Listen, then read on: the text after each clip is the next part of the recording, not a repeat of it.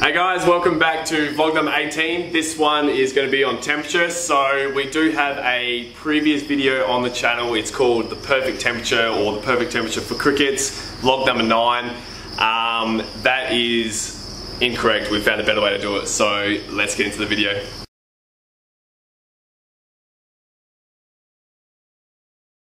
Okay, so first things first, if you haven't gone and watched vlog number 9 where we talk about the temperature in the container, you don't have to worry about it if you don't want to. We're going to cover majority of things in this video. So first things first is we have a split system aircon up there, and that is perfect for us because we have 45-degree days here in the Riverland, but then we can also have -4 mornings. So doesn't matter how cold it gets, doesn't matter how hot it gets, it will keep the container consistent and sitting at that 30 degrees. Now, 30 degrees, that is also the other thing that we have changed. Is in the previous video we had the container running at 26 degrees and now we've got it running at about 30. And the reason why we've increased it is because we've noticed that the crickets are more active and they're more willing to breathe, they eat more, they grow faster. It's just overall better the hotter the container is. Now, the other reason is we installed solar panels. So the power cost is a bit of an issue when you do farm crickets because you have to have the container hot all the time. And now the lights aren't an issue because they're only on when we're working in here. But that's the other reason why we're able to have it at 30 degrees now is because we've got solar panels and it's just cheaper for us now to have it running, and it's going to be more cost effective in the long run when we have more crickets breeding more faster.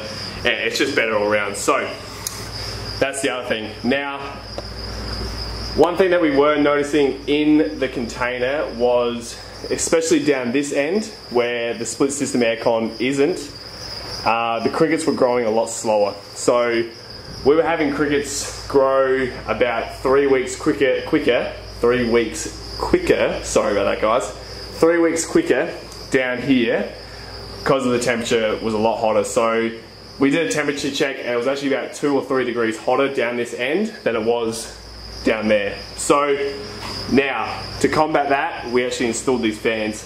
And all this is doing is actually blowing the hot air down, then it continues pushing it down.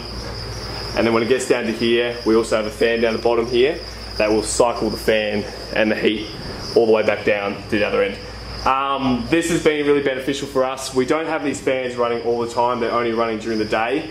But we're just finding that the temperature is a lot more consistent throughout the container, and that is actually allowing us to get a lot more stable growth rate across all the bins.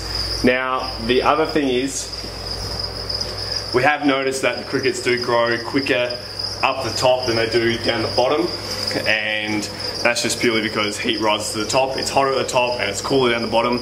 And to do that, that's why we've actually installed the fans as well. Hopefully it runs a little bit smoother and better, but at the end of the day, it's kind of tough because the higher you go, the harder it is to actually get that hot air back down to the bottom. If we were to design another cricket container, we'd probably actually move that split system aircon down to the bottom and then push it along, and that would be the best way to do it. But that's the way it goes. So we'll maybe do it in the next container.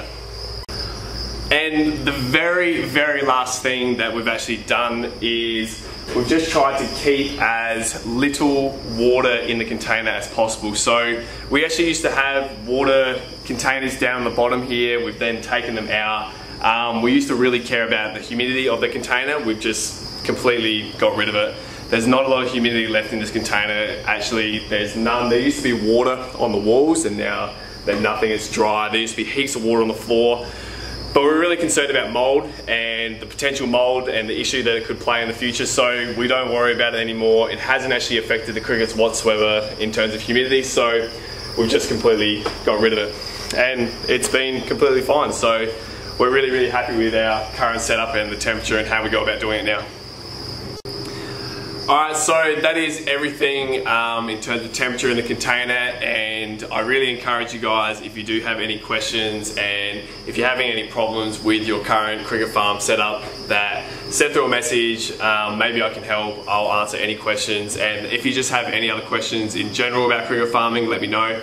You can either reach out to me by email or by a DM on Instagram or even just a comment on YouTube. Find a way. I'm always going to answer every single question that you have. And yeah, so that's everything, and feel free to flick through the rest of the channel. There's a couple of Q&As on there that are really beneficial for a lot of people, I'm finding. And yeah, so I'll leave you guys there, and thank you for watching, and we'll see you in the next video. I'm going to leave you with some footage of crickets chewing down a bunch of food now, so enjoy. We'll see you later.